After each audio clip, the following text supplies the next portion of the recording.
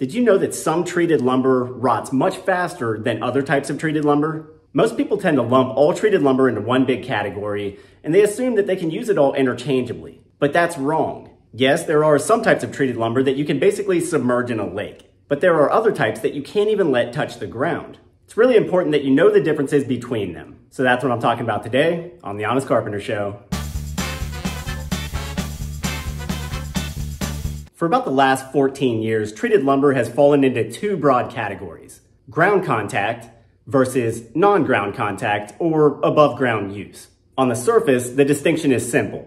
Ground contact lumbers are able to sit on or in the ground without rotting quickly, whereas some above ground lumbers really shouldn't sit within 6 inches of the ground or open water. But why are there different grades of treated lumber like this? Essentially, what it comes down to is that we've changed the way that we pressure treat our lumber over the years. Our PT lumber used to contain a trace amount of arsenic suspended in a fluid called Chromated Copper Arsenate. When we pressure treated all lumber with this fluid, it helped that lumber last a really long time. But the presence of arsenic in the wood caused a lot of concern, and the EPA had companies phase it out in around 2009. I did a whole video on the actual toxicity of treated lumber, so check that one out if you're interested. But long story short, we switched over to using two other solutions for most residential treated lumber. That's Alkaline copper Quaternary and Micronized copper Azole. But these fluids don't protect our lumber quite as well, and they also contain a lot of copper, which makes them very expensive. So rather than having a ton of pricey wood, lumber companies started grading out wood based on their treatment retention.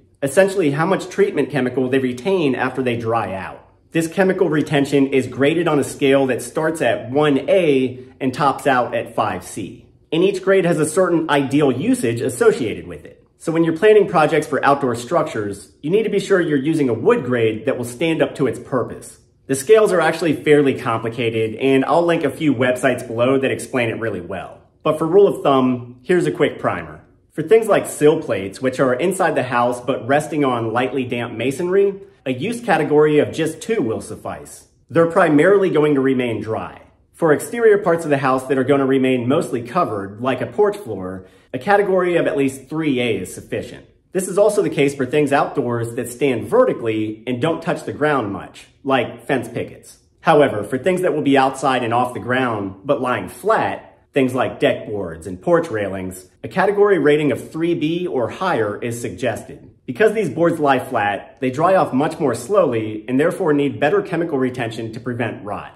Those are the last of the above ground ratings. From there, we move into the ground contact lumbers. These start at 4A, what's called general usage, and they include fence posts, deck posts, various things that will have their bottom end resting in or on the ground. The ground frequently has a high moisture saturation level, and this means that lumber has to be of a category that can resist that constant moisture. Also, many of these components will be hard to replace because they're structural. So code will often suggest using treated lumber with a 4B heavy duty rating or higher. This way the components will just last longer and you won't have to tear the structure apart to replace them. From there, you get into marine use lumber, which is 5A or higher.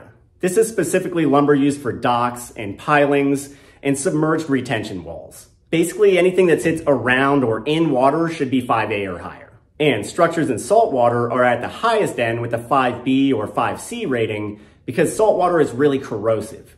Now, that's a lot of information in a short time, and it can be hard to remember. But fortunately, lumber manufacturers simplify this by stating on the lumber tag or sticker whether it's for above ground use or it's ground contact rated. This is really helpful in a general way. And if you're not sure what you need, remember that you can always talk to an ordering expert in a specialty lumber yard. For instance, if you're in an extremely wet or tropical environment, or if your lumber is going to be subjected to salt splash from local salt water, talk to your local lumber supplier. Explain your situation to them and they'll most likely guide you right to the product that you need. Also, I've heard that some larger distributors like Home Depot and 84 Lumber are actually looking to phase out non-ground contact treated lumber. They feel that it's too confusing to have both types and it raises too many warranty concerns. But for now, a lot of this lumber is still out there and seems like it will be for a while. So I hope that this explanation is helpful and that it clears up some confusion on the matter. Let me know what you thought of the video down in the comments, and I'll try to get down there and answer questions as well. As always, thanks for watching. Be sure to check back soon for more videos coming up, and please consider subscribing and hitting that bell button to turn on notifications.